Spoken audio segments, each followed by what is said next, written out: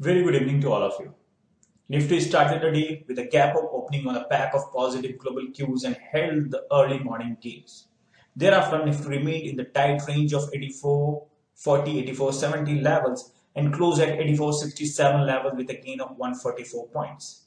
On the global front, the Asian market traded higher, blustered by the election results in Japan and Australia and shrugging off concerns a strong US job reports might push the Federal Reserve closer to hiking rates.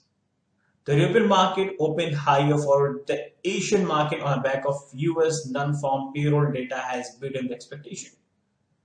The IndusInd Bank first quarter results April to June has posted the expected results with the profit rising 26% to rupees 661 crore compared with the same period last year.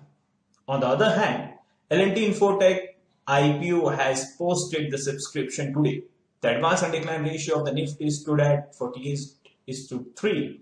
On the derivative front, 8,600 call option has seen addition of 11 lakh shares and 8,400 put option has seen addition of 25 lakh shares, which suggests 8,400 will act as a support in near term. Going ahead, the support for Nifty will be 8,400, 8,350 levels, and the resistance is around 8,500, 8,600 levels. Thanks a lot.